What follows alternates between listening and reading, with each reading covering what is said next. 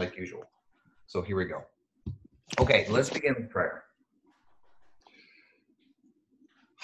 Lord God, Heavenly Father, at this time, we give you thanks that we can gather around your word, even if our gathering is at home and watching on a screen or listening in our phones or iPads. We thank you that your word comes to us, and through that word, your Spirit comes to give us faith, to point us to our Savior Jesus, and to give us hope in the sure promises that you are with us always, even in this. Lord, we ask you in this time together that you would guide our hearts and our minds by your Holy Spirit, that as we read these words of John, we would see our Savior Jesus, trust in him, and learn to live according to your will for us. In Jesus' name we pray. Amen.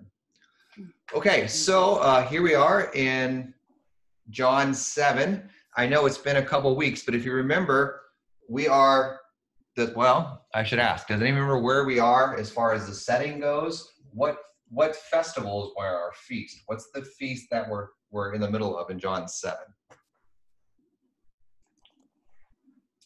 Festival of the Booths or Tabernacles. Good, excellent. So the feast or festival, right, same word, of booths or tabernacles. Okay, and remember, this is one of the 3 most important feasts of the Jewish calendar, right, where you have to go to Jerusalem. So you have these 3 major feasts, and this one celebrates that during the 40 years of wandering in the wilderness, they lived in temporary shelters. So it's a festival to remember the 40 years of wandering, but also to remember and to celebrate that they got to the promised land, right? That God kept his promises of getting them to the promised land. And this is a big deal. So what would happen, remember, is everyone would go to Jerusalem, and they would put up these temporary shelters, either in Jerusalem or outside of Jerusalem, and they would live there for a week, and they would eat different food, and they would celebrate. And then in the middle of the feast, there is the celebration of the pouring out of the water. So there's a big water festival in the middle of the feast where they would actually pour water on the altar. And then at the end, the very last day of the festival, there's a festival of lights, okay? And they would stay up all night, and these giant torches would be put up so everyone could stay up all night and celebrate. So in the Feast of Booths, you have these 2 major portions, the Festival of Water and the Festival of Lights. And what we're going to see in John 7, right? John 7:37. We'll get there today, maybe, if we go fast enough. You know how it goes. But in John 7:37 and following, he's going to talk about how springs of living water, right? Springs of living water flow when he gives the Holy Spirit. And then in John 8:12 and following, Jesus is going to say, I am the light of the world. Okay? So you have these 2 ideas of the Feast of the Booths in Jesus. And remember, whenever you read about festivals or feasts or holy days of the Old Testament, what we're really wanting, you guys got all that? This is the problem, my board's not very big. What we're really wanting to remember is that all of these feasts, all of the things of the Old Testament are fulfilled through the death and resurrection of Jesus. So his death and resurrection is actually the point of the Feast of Booths. Okay, remember, Jesus in John 1:14, Jesus is the word that is made flesh, and that made flesh word is the word for tabernacle. He's the word that's made flesh and dwells among us. Okay, so that's what this whole, sorry, I'm trying to do something on my computer. Okay, that's what this whole idea is about, is that Jesus is a fulfillment of the Feast of the Tabernacles. Okay, any questions? That was kind of reviewed from last week or 2 weeks ago. Anybody have any questions? No. There you go. Okay. Okay, Okay, if you think of something, just shout it out and we'll do our best to get to it. Let's look at our sheet. So we're going to read John chapter 7, verses 25 through 31. My Savior. So John 7, verses 25 through 31. The principal. I think That's it's my probably principal. best if I just read. I would like you guys to read, but I don't know how it's going to work. So I'll read it. I'll do my best to read. John 7, 25 to 31. Some of the people of Jerusalem said, "Is not this the man whom they seek to kill? And here he is speaking openly, and they say nothing to him. Can it be that the authorities really know that this is the Christ? But we know where this man comes from, and when the Christ appears, no one will know." Did you see my teacher, Mrs. Eggle? That's That's you the know principal. me, and you know where I come from. But I have not come from There she is again. He who sent me is true, and him you do not know. I know him, for I come from him, and he What's said. that? So they were seeking to arrest him, but no one laid a hand on him because his hour had not yet come.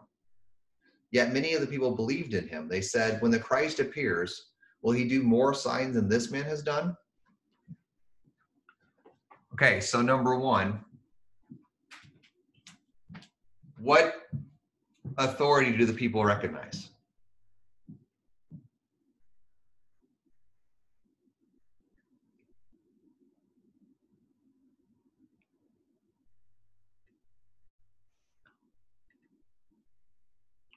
What authority do people recognize? The Jewish leaders. Okay, good. You have the Jewish leaders, and they're kind of wondering what these people are thinking about Jesus, right? So one of the big issues in the Gospel of John, and as you guys know, in the other Gospels, Hannah's doing something to fix my computer, I don't know what, is that, but this is especially true in the Gospel of John, the Jews, okay? The Jews, the leading people of the Jewish, what would you say, the Jewish religion or the Jewish gathering in Rome. So the Jews, they have authority. So they have political authority. They actually run the law. They have religious authority because the Pharisees gone around teaching doctrine.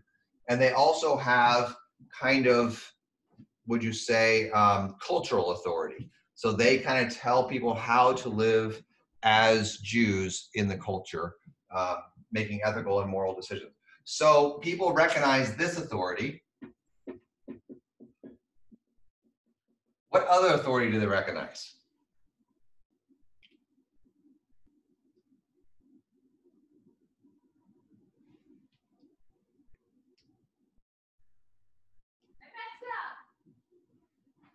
Oh, Anna, did you make it worse? Well, no, I fixed it and then I unfixed it again. No. What are you trying to fix? I'll fix it. All right. So they recognize the Jewish authority, but they also recognize their own. Okay, do you see what they say? They quickly go from, I wonder what they think, and then they say, but we know certain things. Okay? And Got it. did you get it? Yeah. Hi, Jim and Colette. I didn't see you there. Okay, so they also recognize their own authority. So they say, they kind of wonder what the Jews are, the authority of the Jews are letting them speak, but then they go quickly to, but we know things, and what we know or what we think we know doesn't line up, and therefore things can't be. And this is important, is they're going to say, well, Jesus can't be Messiah, right? Remember, that's the same word as Christ, because he's not living up to what we think he ought to be. And this is a big issue in the New Testament, especially in the Synoptic Gospels, or in all four Gospels, is that Jesus can't be the Messiah because he's not living up to what we think Messiah should be. And ultimately, obviously, they kill him over this. But I just wanted to pause for a second in our world and kind of remind us that we are prone to the same thing. We have decided that certain people have authority over us, and we trust them. But then also, we often think, well, I kind of got all this figured out, and God kind of needs to live up to my understanding of what he should do. And we've talked about this a lot before in class, but the whole idea of, if God is a loving God, how could he do this? Or, there's no way God could do that, or there's no way that God should, and we start telling God what to do. And the whole idea is that, we think we've got all this figured out. We think we know, and therefore we have the right to tell God or to blame him of things. Remember, this whole idea that our own idea of God is something God has to answer to. This is the point of the book Habakkuk. Remember, there's 3 Ks, 2 A's, a B, an H, and a U. Habakkuk. This whole point of the book of Habakkuk is that it twice Habakkuk says to God, you're not living up to the way I think you ought to be God. And in both times, God answers Habakkuk and says, I will reveal to you why I'm doing what I'm doing, and you don't have the right to question me. And this is part of understanding all this, is that Jesus doesn't show up in order to be the Messiah that people want him to be or expect him to be.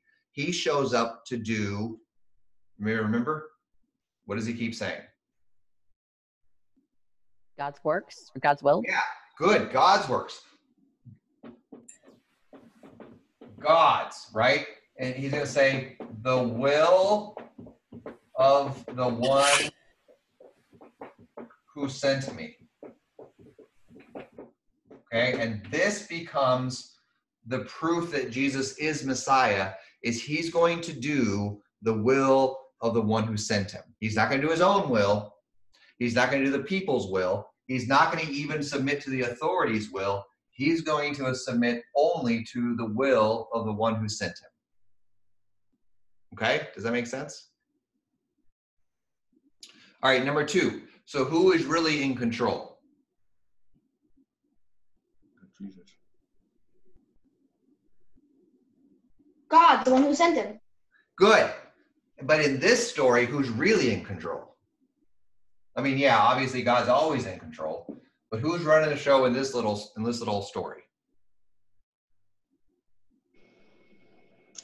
So they were seeking to arrest him, but no one laid a hand on him because his hour had not yet come. See, all the authorities, all the people, they have their ideas, but the one who's really determining what's happening at this time is Jesus. And he's saying, it's not time for my cross yet. It's not time for you to die yet. So they can't arrest him. They can't obviously kill him because it's not his time yet. And this is one of those themes that just continues to rehearse throughout the gospel, is that everybody can have their own opinion. They can even try to do certain things. But in the end, Jesus is the one who's actually running the show. And it's the determination of his death and resurrection according to the Father's will of when and how that's going to happen that actually end up shaping the narrative. And the reason this is important for you and me is not just to remember Jesus as God again, but to remember that this is still going on. That you might not perceive this, you might not even believe this, because it's hard to figure out, hard to see, is that everything that's happening, everything in the history of the world, it's all because it's all in line with the narrative of God sending his son Jesus to rescue sinners, right? This is the narrative. This is the entire narrative of history. And what happens is we get so caught up in what's happening in our world that we're distracted from this. And what the scriptures continually do is say, look, from creation all the way through until the end of time when Christ will return, this is the narrative. God sending his son Jesus to save sinners. Okay? And you guys know this. You guys know this very well. 1 Timothy chapter 2. This is good and pleases God our Savior, who desires all men to be saved and come to a knowledge of the truth, right? 2 Peter chapter 3. God is not slow in keeping the promise of the second coming, but he's patient, not wanting anyone to perish, but all to come to repentance, right? You guys know this We all know this. John 3:16. God so loved the world that he sent his only son. What's the program? God sends his son that whoever so believes in him should not perish but have eternal life. So what that means is that the point of this whole narrative is life. And this is why we can always rejoice in God, no matter what befalls us, because we know that the one who's running the show, the one who's in charge of all this, everything he's doing is eventually to give us life. And that life is eternal, right? Don't be confused. It's not earthly. It's not healthy, wealthy, and wise. It's eternal life. And that eternal life is accomplished through the death and resurrection of Jesus. Okay? So that's actually what Jesus is getting them to do. Well, we'll get them to understand as the gospel unfolds. But this is the whole movement. Is they're kind of looking at Messiah, which is kind of part of this, but they're not understanding how. And they're saying you can't be this, you can't be that, and Jesus is pushing them to a larger reality. Okay? Any questions before we move on? Hey, Kevin. Yeah. I just think it's so comforting what you just said, because so many times in life, things don't turn out like we thought they would, or, you know, if only this, then this. But we take comfort that God works all for good, and that he aims for life. And thank you for pointing that out. Yeah, and so that's the other verse, right? That's the other one we didn't write up there. Romans 8:28. All things work together for good for those who love God, who are called according to his purpose. The epistle lesson for today, it doesn't get that far, but it's from Romans 8, right? And that's really the whole point of Romans 8 is to continue to give us that hope and comfort. Good, very good. Anything else?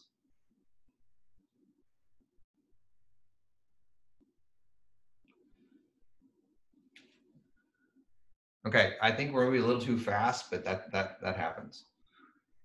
So number 3, why can't Jesus be the Messiah? What do they say?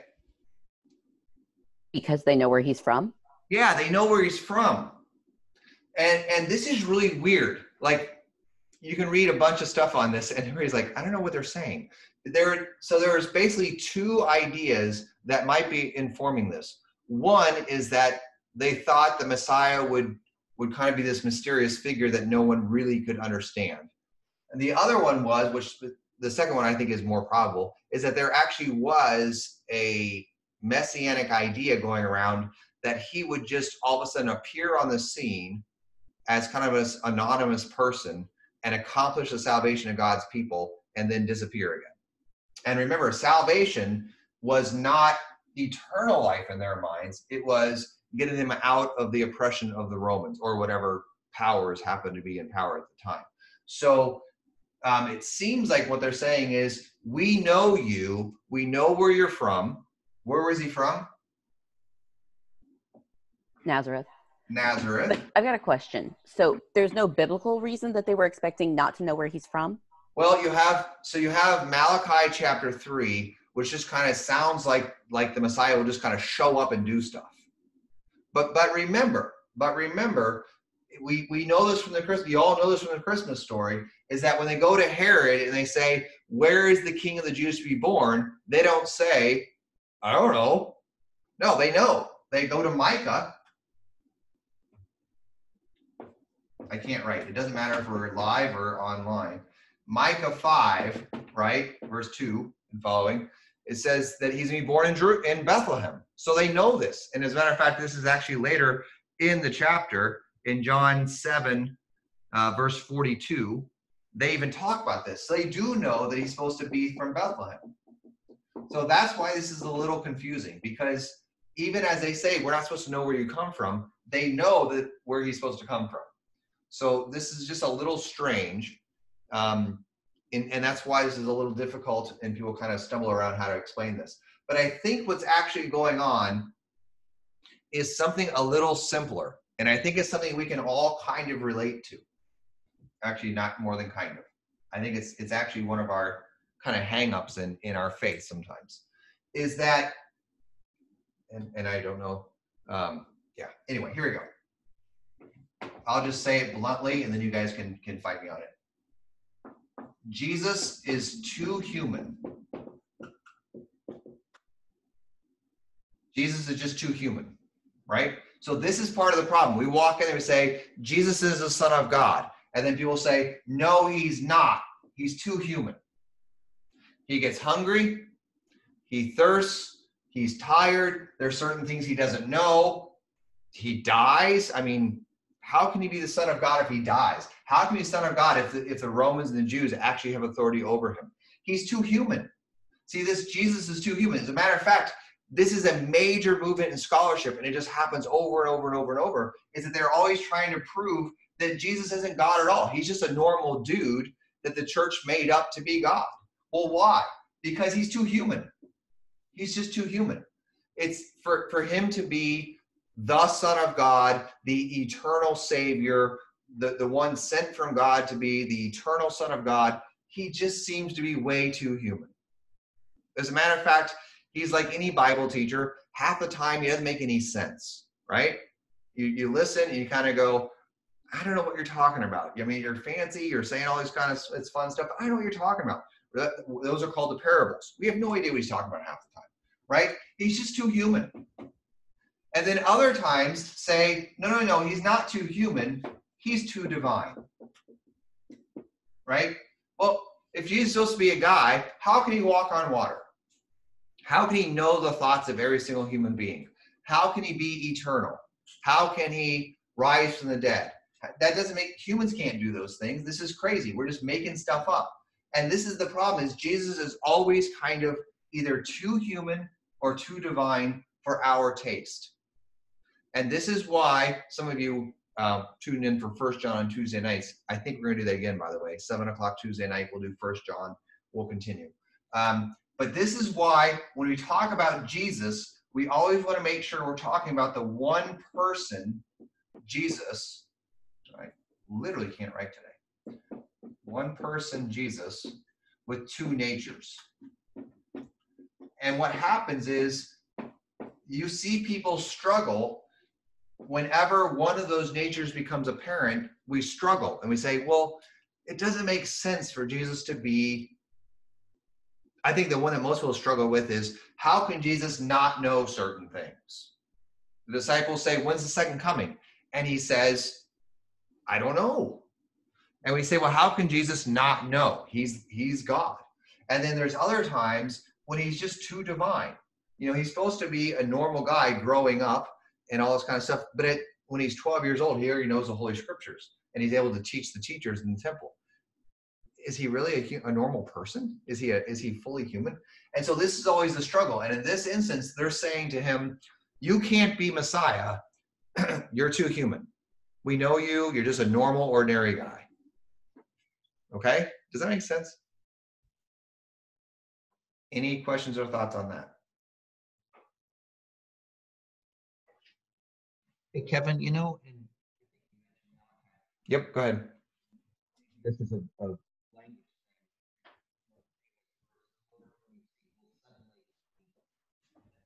that word suddenly, were they maybe getting too hung up on that, or potentially that he'd just appear out of nowhere? Or Yeah, I think that's one of that's what scholars think, is that they're kind of just going with that word suddenly and thinking that means that we'll have no idea until he actually fully appears. He'll just kind of out of the blue show up. And again, that's not really the full testimony of the Old Testament, even, because there are places where we know him, where he grows up, right? I mean, you think about all the passages of Isaiah where he's pictured as a child growing up like a tender shoot, all these passages where there is idea that the Messiah will be a child and grow up in the midst of Israel. So I guess that's a good lesson about taking one word and putting too much weight on it. yes. And the other thing, and this is, we're all friends here, right? So this is the other thing, is that I keep saying this, and the more I say it, the more I like it, I guess, because I keep saying it. But I think what you find out is that biblical interpretation, which is a fancy way to say when you read the Bible, right? Biblical interpretation is always struggling with the tension between metaphor and I don't like this word, but it's the easiest way to say it, literal reality. Meaning, what's a symbol and what's like true? Like what actually happened? What's symbolic and what's actually happening? And what we end up doing is that in all prophecy, we're always guessing. Okay, and I know this unsettles some people, just hang on, it's okay. And what you see is in the first coming of Jesus, they got these wrong mostly. Okay, they thought, oh, that prophecy is a metaphor. The Messiah isn't actually going to be born of a virgin because that's not physically possible. You know, that's a metaphor. So the virgin birth, they think, oh, that's metaphorical. And then they think, but sitting on David's throne and reigning in Jerusalem, oh, that one's got to be a literal reality. He's actually going to sit on a throne in Jerusalem and reign over God's people. And what happens in those two things, obviously you know already, they get them totally backwards. The literal reality is he's literally born of a virgin, like physically. It happens. And the metaphor is actually he's going to reign on David's throne, right? He doesn't actually sit on a throne in Jerusalem at any point in his earthly ministry, nor does he do it in any way, shape, or form until, you know, if you want to take the second coming, but even that is not really David's throne, that's God's throne. So metaphorically, he does this on the cross. That's when he's enthroned as king.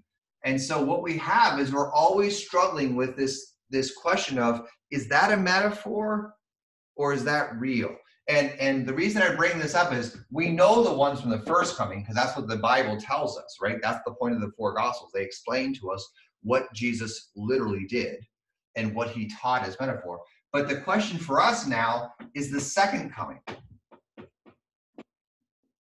Which of the prophecies of the second coming are metaphorical and which ones are going to be literal? So we know, or we think, I guess, see, here's the point, no. Yeah, how arrogant am I, right? So there's a pretty good guess that when Jesus says it's going to be a wedding feast, that's a metaphor. Because I doubt the entire Christian church is going to be, you know, kind of walking down the aisle and, you know, wearing a dress. But there's going to be a metaphorical wedding between Jesus and his bride, the church. But, you know, there's some literal realities, like Jesus will return. It says in the book of Acts that he will come back just as he went up. So that seems to be a literal one. It seems like the world will be destroyed physically and then rebuilt physically. But again, how do we understand these things, right? How do we understand them? Which ones are which? And then this even gets hard for us as Christians in our daily life. How do we live this out? Which of the commands of God, which of the things in the scriptures are metaphor for us and which ones are literal? This is the tension, right? When you guys read the Bible and someone says, well, I read it this way. What are you really talking about? You're saying, well, I think that one's metaphor. And someone else says, no, I think that one's literal. Jesus says, sell everything you have and give to the poor. Well, some people have taken that literally.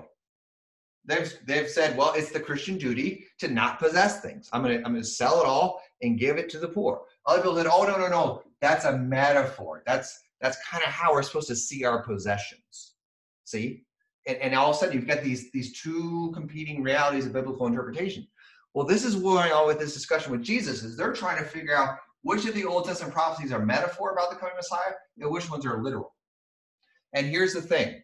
The answer to this question is this. It's the cross.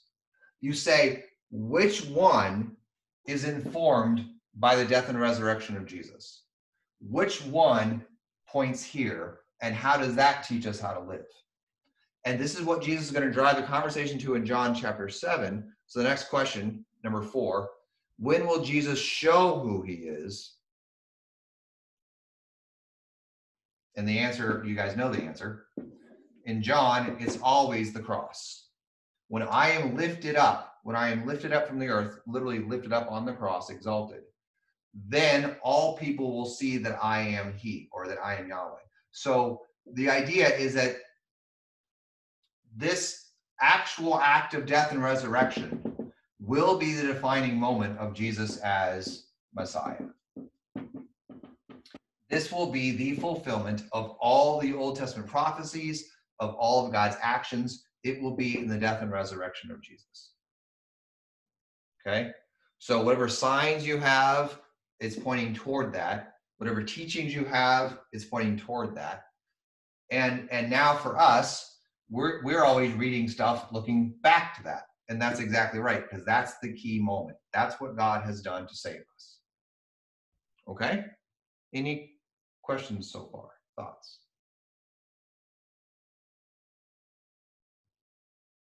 I know that's a lot, but that's what happens when you're home all day thinking. Okay, number 5. Let's read. This is more fun. John 7, verses 32 through 36. Does somebody want to read for us? Yeah, I'll do that. Great. Pharisees heard the crowd muttering these things about him, and the chief priests and the Pharisees sent officers to arrest him. And Jesus said, I will be with you a little longer, and then I am going to he who sent me. You will seek me, and you will not find me. Where I am, you cannot come. The Jews said to one another, where does this man intend to go that we will not find him? Does he intend to go to the dispersion among the Greeks and teach the Greeks? What does he mean by saying, you will seek me and you will not find me, and where I am, you cannot come? Okay, thank you. John doesn't make it any easier, does he? He just keeps on making it weird. It's just so hard to understand what's going on here. So number, what are we on? 5? Where is Jesus going?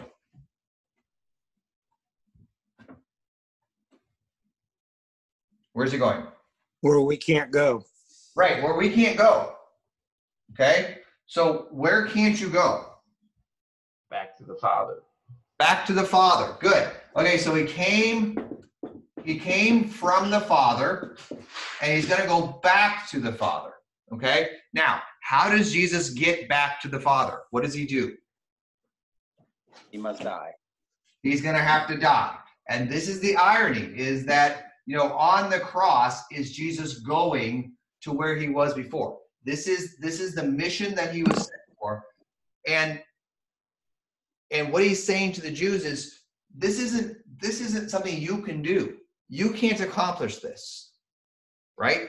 Only Jesus can accomplish this. So he's going to go to the place where he alone can do this. Why can he alone do this? What's unique about Jesus? Because he's both human and divine. Because he's what? I'm sorry. He's both human and divine. Good. He's human and divine. So what about him makes him uniquely qualified to accomplish the salvation of the world? He's eternal. Yeah.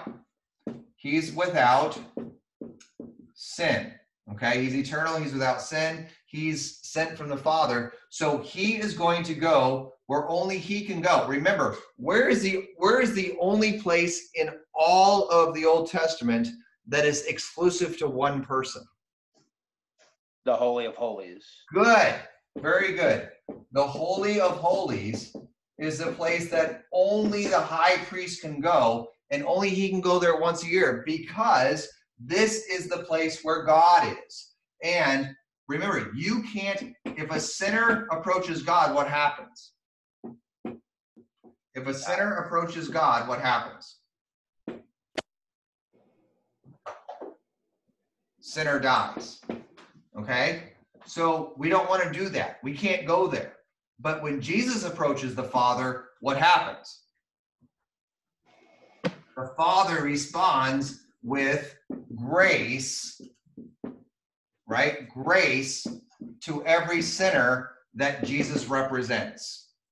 So when Jesus goes to the Father with his sacrifice, when he enters the Holy of Holies with the blood of the sacrifice, the Father receives that sacrifice, and as a result has grace upon every person that Jesus represents. every person that's included in this action receives grace from the Father. Okay? This is actually what it means to believe in Jesus, right? To believe in Jesus means what he did on the cross. I mean, you can see those lines. There's a cross in there somewhere. What he did on the cross, you're saying, I believe God is going to forgive my sins because of the action of Jesus. Okay? And the Jews can't accomplish that. The Jews can't get God in their favor, on their side, right? They can't do this. Nobody can do this. No sinner can do this. No, actually, we'll read the book of Hebrews even, is not even the high priest could ever even do this. Even when they went into the Holy of Holies, they had to go with the blood of a sacrifice. Otherwise, they themselves would be in trouble. And what we learn is that even the blood back in the Old Testament was actually the blood of Jesus that was doing this. The bulls and the goats and all that were simply a representative, going back to the other drawing, a metaphor, pushing us to the literal fulfillment of the blood, the literal blood that atones for sin. Okay, does that make sense? Kevin, no. Okay, so are you saying that God before Jesus, before Jesus came down, or came, that God, if anybody approached God, that they die? Yep. Really? Yep. That's just it's still true. mind. So he was not a forgiving God? Yeah, he was. That's exactly the whole point of, good, very good question. That's the whole point of the sacrificial system. The sacrificial system of the Old Testament. All those weird rules in Leviticus no one wants to read, all those regulations with how you do this and how you do that. It's in order to ensure that an Israelite who sins doesn't approach God in such a way that they will die. Instead, God graciously says, well, you're a sinner, you can't approach me, so I'll give you a way through which your approach to me will not end in death, but will end up with my grace. Okay? And what happens in the entire sacrificial system is there so that people who sin aren't apart from God anymore. That God will say, okay, here's a way that your sin will not result in death for you, but instead I'll have grace. I'll have grace through the system. And what happens is then you get the tabernacle and the priests and the sacrifices and the festivals and the offerings, and then later you get temple and priests and courts and all these different things. And the whole idea is that for us to get to God, if we go there with our sins, we'll die. So God has put in place a system of sacrifices and priests and offerings and washings that will allow sinners into his presence without the result being death. And then what happened in the New Testament, this is what you're getting at, is now instead of a sacrificial system and a tabernacle and priests, we have God himself. We have God himself reconciling sinners to God. Okay? So God always had grace, even in the Old Testament, but it was through the sacrificial system and the priests, but they were kind of temporary and weren't as good. That's actually the book of Hebrews says. But now in Christ, God himself reconciles sinners to himself. That's the much more sense. Okay? Yes. Thank you. You're welcome. Hey, Kevin. Yeah. Even the high priest, once a year, didn't they tie a rope around his foot? Yeah, so even the high priest, when we went to the Holy of Holies, they tied a rope around his foot and put bells on his robe, and he kind of kept moving. I'm not trying to dance on camera, trust me. But he kind of kept moving, swishing his robe, so the bells would keep ringing, because if the ringing stopped, they would pull him out by the rope because they thought he died. Because even the high priest did not dare enter God's presence without blood to cover his own sins as well as the sins of the people behind him. Okay? So even the high priest going to the Holy of Holies did it in fear, abject fear, as in fear of death. And they had to pull, if he died in there, nobody else could go in and get him. They had to pull him out by a rope. So even that picture, this is why the book of Hebrews says we need a better priest than that, because that priest went in with their own sins. We need a priest who represents us before God without worrying about his own sins. See, you need somebody who can go before the Father and not say, accept me, even though I'm a sinner. No. Your advocate goes before the Father and doesn't need to plead for himself at all, because he's perfect. He's holy. Matter of fact, he's God. So all of his pleading then is on behalf of sinners. So that's where, and we keep going back to this verse, 1 Timothy chapter 2, verse 5. There's one mediator between God and man, the man Christ Jesus. Okay? So all of the Old Testament is fulfilled in this mediation of Christ, this action of God to forgive sins. Okay? Wow, time is flying. So number 6, where will people look for Jesus?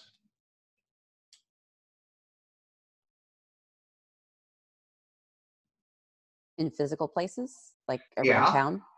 Yeah, in town, in the temple, probably, because he's a religious guy, so it's probably in the temple. Where else?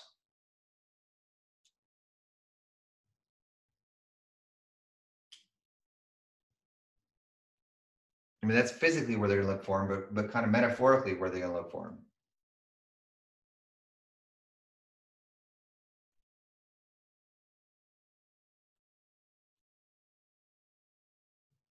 In the Word, in the Scriptures? Well, that's where we're going to look for him, because we know the right answer. But they're actually going to look for him in signs, right? Signs and wonders, and in the temple. And what they're really going to look for him, if we're to be honest in all this, is where they think he should be. Okay? So the people are going to look for Jesus where the authorities think he should be and where they think he should be. Going back to the previous, see if I had buttons that go back to the previous board, where the authorities and their own ideas line up and say, this is where Messiah should be. This is where we're going to look for him. And what he's going to say is that you're going to look for me physically. You're going to look for me in Jerusalem.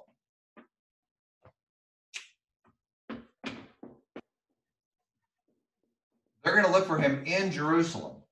But where is he actually going to be? Outside of Jerusalem, on a cross. They're going to be looking for him in Jerusalem, right? In the temple, in the holy place, where God and his priests belong. And instead, he's going to be outside Jerusalem, on the place of the skull, on a cross. And most people are going to miss it. Okay, so that's number 7 then. Where is Jesus? And that's what I think Scott was getting at there, is where is Jesus for us? We find him in the Word. Okay, we find Jesus in the Word. And that Word is always about the cross. And this is then how we learn to read the Scriptures, is we find Jesus in the Scriptures because they're always pointing us to God's action. If you go back to the other drawing I had, God's action to save mankind through the cross. That's the narrative. So when you read Genesis, the narrative is God is acting to save his people. How is he going to do that? Through the death and resurrection of Jesus. It's always the narrative. And I know we're all kind of sitting at home in this weird reality of fear, and we don't even know what to be afraid of or if you should be afraid. We have no idea what's going on. And I submit to you that the narrative has not changed, that we're still supposed to be people whose lives are focused on God acting in Christ to save his people. That is still the primary reality of our life. Even if we're trapped at home, even if whatever's going on, right? Is that for us as Christians, in our baptism, we are brought into this story of God saving us through his Son. And that salvation is guaranteed. Okay? Remember, 1 John, the whole point of 1 John, at least the second half, is that your salvation is guaranteed because God's promises, I don't know why I'm writing so poorly today. God's promises are kept in Christ. You guys all know my favorite verse about this. 2 Corinthians 1:20, No matter how many promises God has made, they are yes in Christ. And so the amen is spoken to the glory of God. So we look for Jesus in the word that points us to the death and resurrection of Jesus, so that we say, this is really our narrative. This is who we are. We are people whom God has loved so much that he sent his son. And because the Holy Spirit has, hey Tom, because the Holy Spirit has given us faith in this, then we are those who have eternal life, right? And then if you run into somebody who doesn't know this story, what do? You tell them. You share it with them, right? You share with them the word of God. You say, hey, there's good news out there for you. This is the reality, right? There's an eternal life. There's an eternal life that's guaranteed for you. And well, I'm not good enough, right? I'm one of those sinners that God should kill. Yeah, that's right. Me too. I'm guilty of sin. I deserve the wrath of God. But by God's grace, he gives me something different.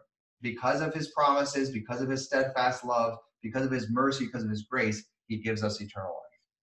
Even those of us who don't believe it, or I mean, we do believe it, don't deserve it. Okay? Any questions on that so far?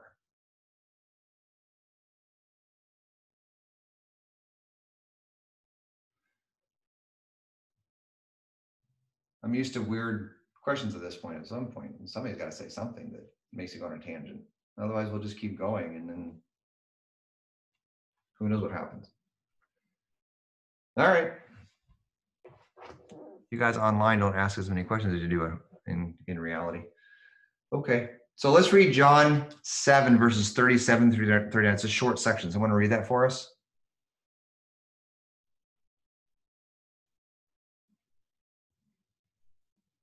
On the last day of the feast, the great day, Jesus stood up and cried out, "If anyone thirsts, let him come to me and drink. Whoever believes in me, and as the scripture has said, out of his heart will flow rivers of living water." Now this he said about the Spirit, whom those who believed in him were to receive. For as yet the Spirit had not been given, because Jesus had not yet glorified. Okay, good. So we talked about this a little bit at the beginning, at the introduction. Why is this setting important for this? I mean, they're kind of cool words. You could kind of say them anytime. It's kind of cool, right? There he comes to me, I'll give him living water, and that's pretty cool. Out of his heart will flow living water. But why is this setting important? Remember, at the Feast of the Tabernacles, the Feast of the Booths, there was this ceremony in which they poured water over the altar. And if you think about water in the Old Testament, remember, you tell me, what's some water stuff in the Old Testament? Water is always about a well. Okay, good. We got wells. And what's going to happen at wells? Marriage. Right, people get married. Good. What else?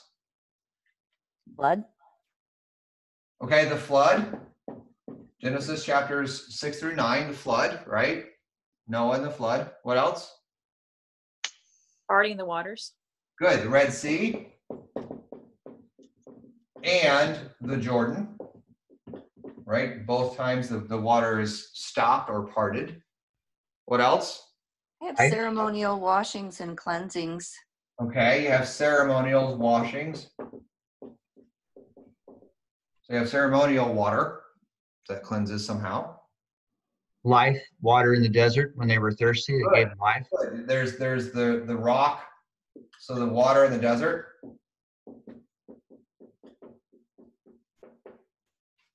Okay. You also have water at creation.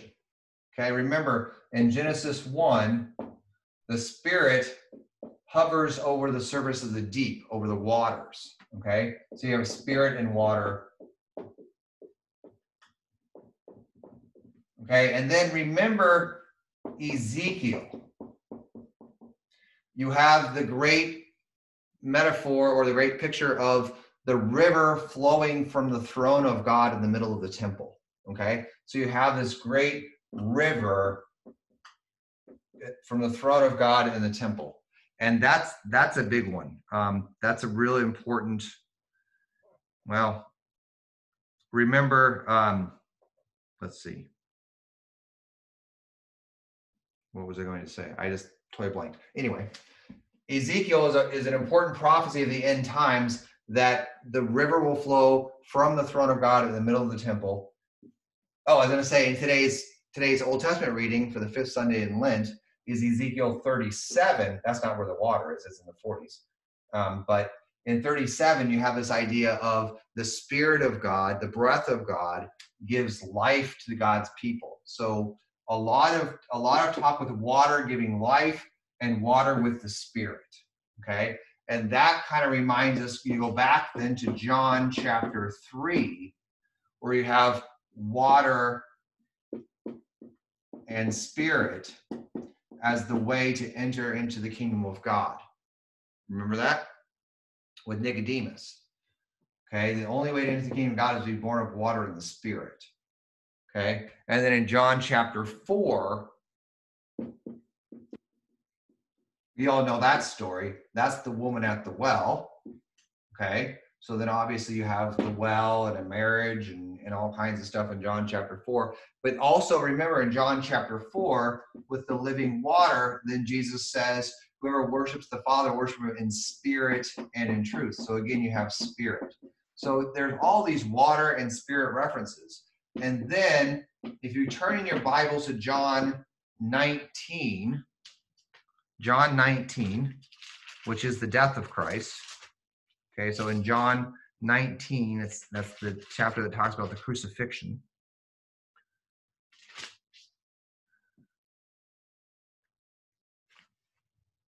And you go to verse 34.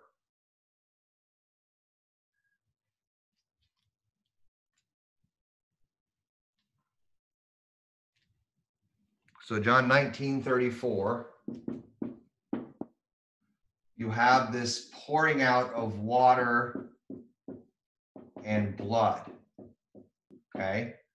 Which obviously for us, we now know that water and blood, these are sacramental references, okay? Where we have from our Christ himself, he gives us the sacraments of baptism and the Lord's Supper. But in the Gospel of John, this water and blood then is kind of all this coming together in the person of Christ as God's Messiah for us. Okay? And then if you go to the next chapter, John chapter 20, just real quick, just so you see all this, how it kind of plays out. John 20:22, so just the next chapter over. And when he had said this, he breathed on them and said, receive the Holy Spirit. If you forgive everyone's sins, they are forgiven. If you withhold their forgiveness, it is withheld. So again, you have this giving of the Spirit, which if you look at John 7:39, had not yet been given because Jesus hadn't been glorified, right? And that's a crucifixion reference. So after the death and resurrection of Jesus, one of the things he does is he gives the Spirit to the church. Okay, so he's standing up here in the middle of this festival where they're remembering all these Old Testament water events by pouring water on the altar. And he has the audacity to say to them, I'm going to give you real water. And the water that I give to you is actually the Spirit. Okay, and if you want to look, just real quick, just because they're having fun, go to Zechariah, not Zephaniah, but Zechariah. If you can find that quickly, you get a prize. It's one of the minor prophets till the very end of the Old Testament. So go back to Matthew, then just kind of start going backwards a little bit. You get Malachi and Zephaniah and Haggai and Zechariah that will be there. Okay? Go to Zechariah chapter 14.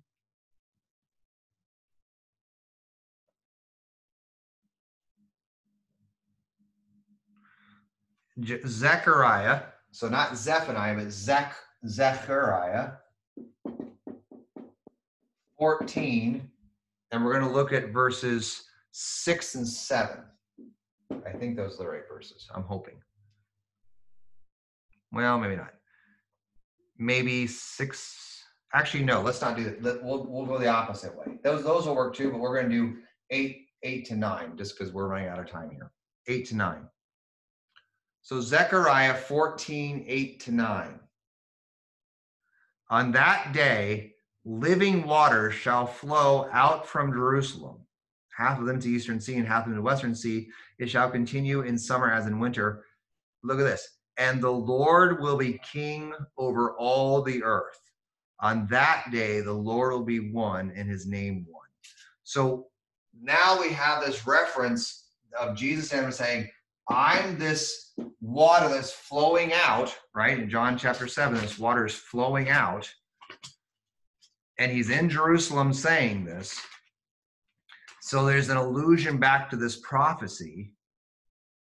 Out of his heart, rivers of water, living water will flow. And it's kind of pointing back to this prophecy of Zechariah that in the end times, the day of the Lord, that God himself will reign as king, and there'll be this flowing water in Jerusalem, which obviously goes back to the Ezekiel prophecy as well.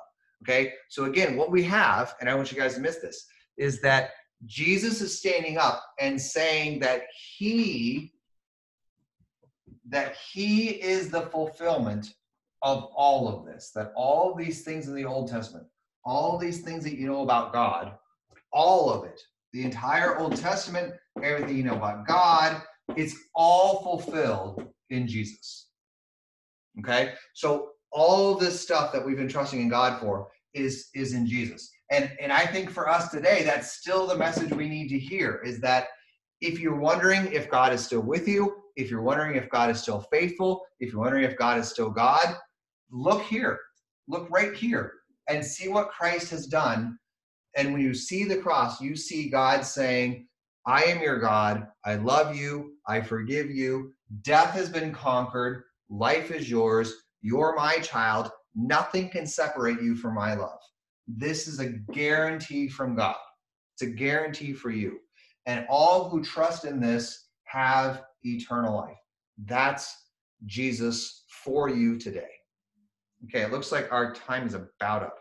So any questions before we go? Anything that somebody wants to ask or?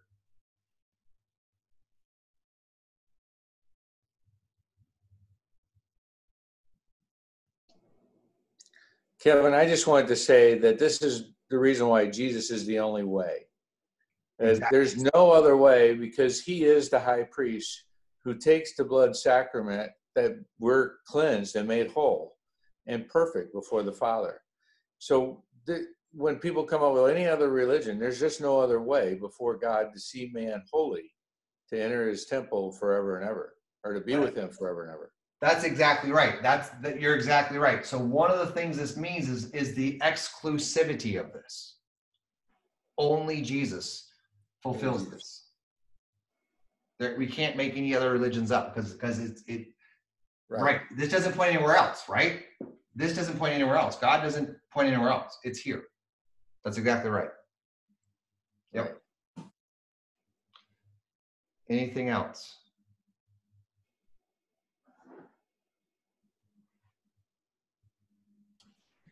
Kevin, I've been thinking this week, when Christ says, in my Father's house are many mansions. Mm-hmm. John 14. Yeah, most of us want to think of that as actual physical dwellings. Is that actually Christ's righteousness that clothes us? Yeah, you've heard me say this before, but I truly believe, if you read this text, it says, believe in God, believe also in me. In my Father's house are many rooms. If it were not so, I would have told I go to prepare a place for you. So where does he go? He goes to the cross. He doesn't go to heaven and start building houses. He goes to the cross. And what he says is that you're going to abide in me as I abide in the Father. So the heavenly dwellings of God is actually the very person of Jesus. And we actually, and this is where the metaphor and literal come in, we live in God in Christ. That's our dwelling. Okay? Now, we will physically also live with God in paradise, but he's not building a colonial style mansion for you. Right? He's not building a ranch dwelling for you. He's building a home of righteousness. He's building an eternal dwelling with God that is actually better than any building you can conceive of, or any metaphorical house that you could conceive of.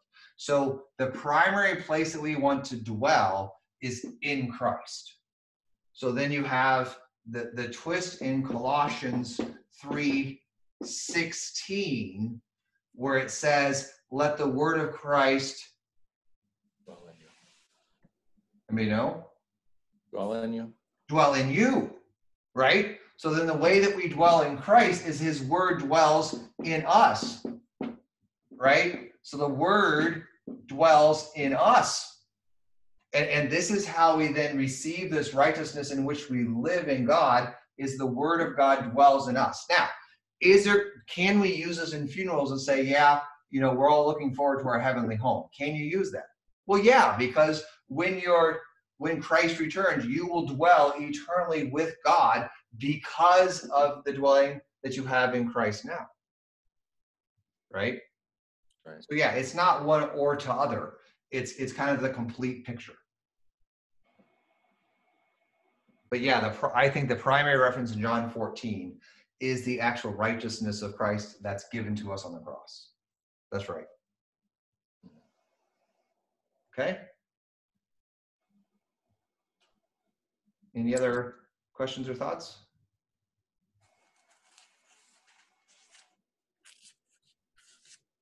Okay, well, go ahead. Someone have I just something? wanted to mention the exclusivity is somewhat what people have issues with, because I'm having discussions with my cousin and he's like, well, there's hundreds of beliefs out there, many ways to God.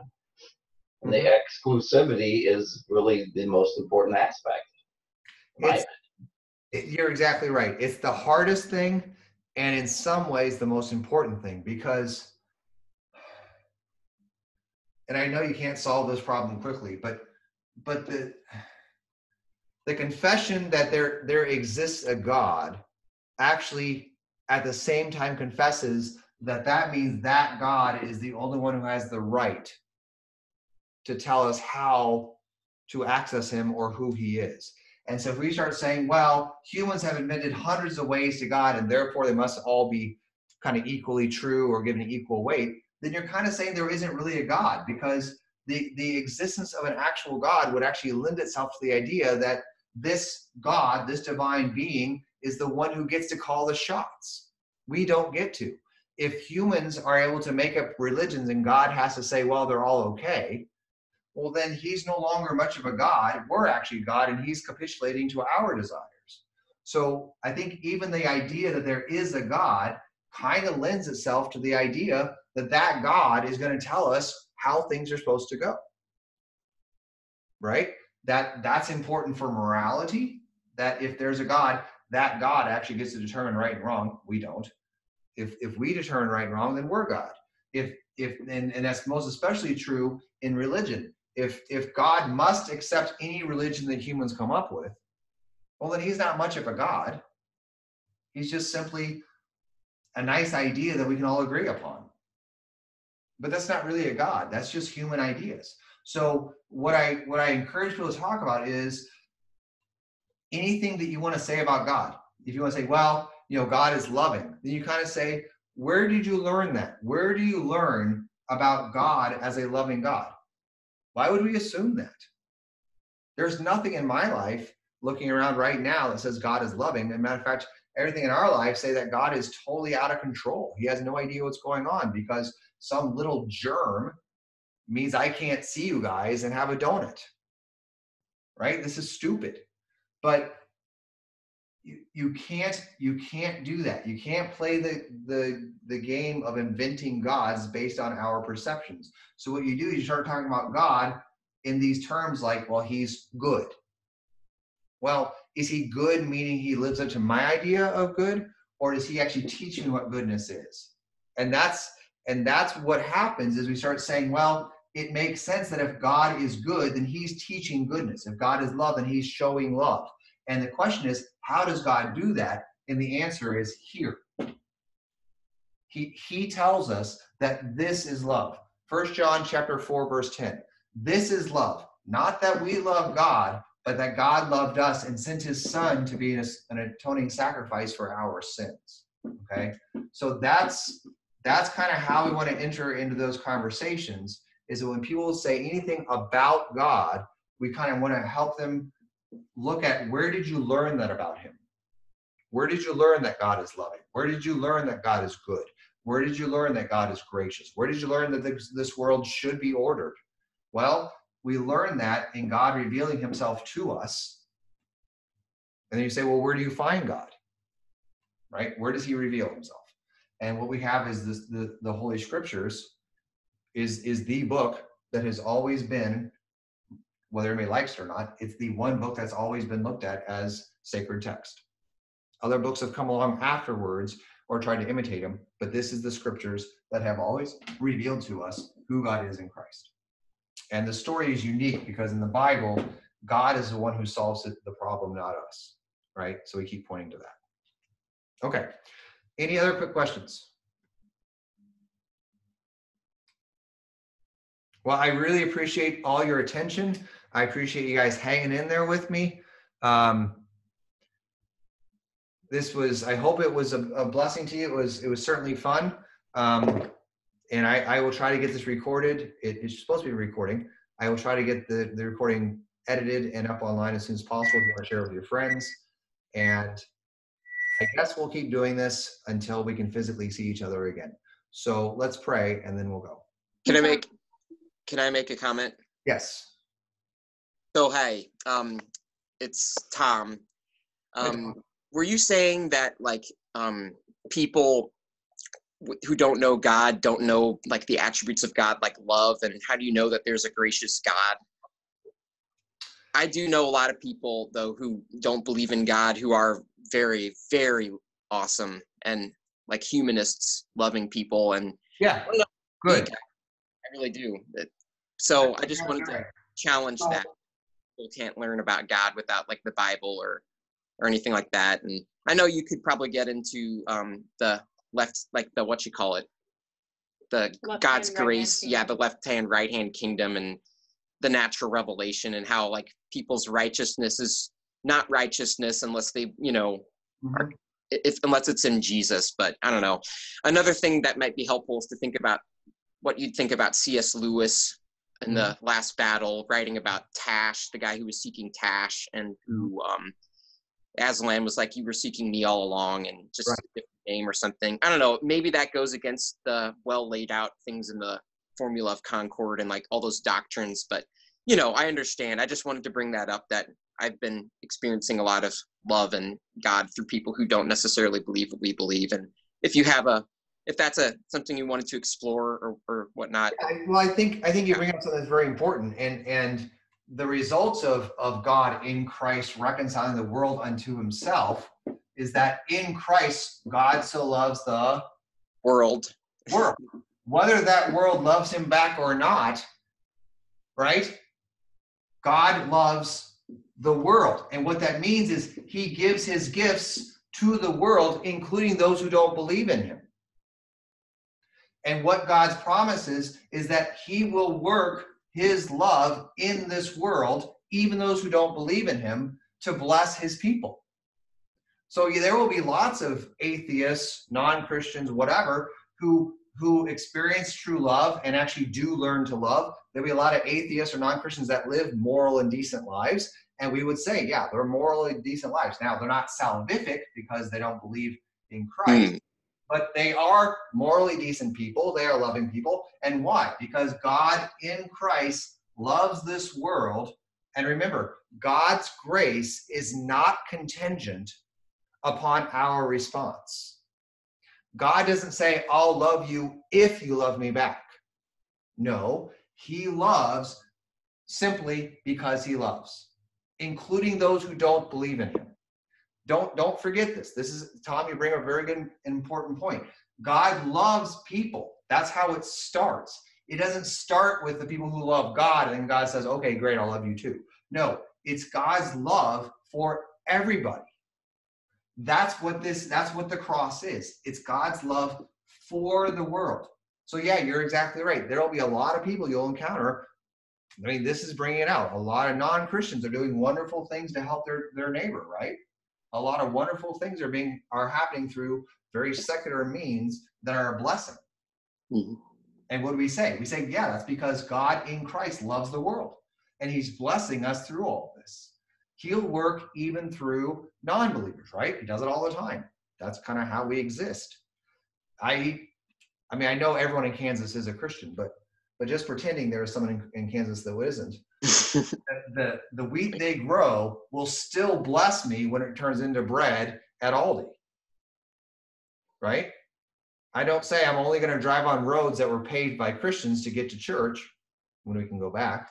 No, God works through all people to bless the world. So yeah, you're exactly right, Tom. You'll see a lot of these qualities in people who don't know this. What we're getting at is that they're missing the grace that is specifically in Christ and then the promise of eternal life. Okay? And that's what we want to bring to them with the gospel, is that there's good news that they're not aware of, and we want to show them that is eternal life. Right. And I hope at least that the love part is more important to Jesus than the correct belief or like that missing knowledge or whatever that could save them. And it is hard for me to think that Jesus would, express his love to people by sending them to hell. I don't know. I've heard of the thing like that hell is God's love, but a certain side of God's love. I don't know. Like that's kind of a scary God to me that would be really particular about making sure people believe, have the right faith or something. And then, having an eternal consequence for being on the sort of wrong side of that. And especially when God's love is being shown to me through all these people. And so, that's something I'd like to grapple with you and with, everyone else on. And absolutely. Because, God is a just God and stuff like that. So there's that. But yeah, if you have the time and want to, you can say a few words to that. I don't want to like drag it out or anything. Just kind of curious. I think that the real focus of Scripture and what we're going to keep focusing on is just drive people to what God has done in Christ, and let that be what wins. Is God's action in Christ to love the world. That's kind of it. And we do need to go, but you're right. It's not. And I do want to say this because you mentioned it. I want to make sure that this is said too. Is that I'm not saying, nor would anybody else who understands this, that correct doctrine saves us. It doesn't. Correct doctrine is not what earns me favor before God. It's actually God's action in Christ. And that's where our faith is. So yeah, I really appreciate those comments. It's really good, Tom. I always appreciate your insights. It's very helpful. Thank you very much. All right, that's it. All right, let's pray. I got to get going. I actually have, I got to get going right now. But let's pray, and then we'll hopefully meet again next week. Let's pray. Lord God, Heavenly Father, we thank you so much for this time to come together around your word, especially the word found in John. We pray that you would turn our hearts always to your love for us in Christ, that even in the situations we face right now, that we would know that you are a God who loves us and who holds us close to yourself, who forgives our sins and gives us eternal life. Let us be witnesses of that love to our neighbors and those that we interact with in whatever way that's possible these days. And Lord, we look forward to the day when we can gather again together as your church physically in one place to rejoice in the gifts and the benefits of being together. But until that day, Lord, keep us in the one true faith. In Jesus' name. Amen. Thank you all. Thank you sincerely. Thank you so much to everybody who logged on. What a blessing it is. Kevin. Thank you. Thank you. Thank you. You did. Thank you, Kevin. You're welcome. Thanks, Kev. You're welcome. Loved it. Thanks.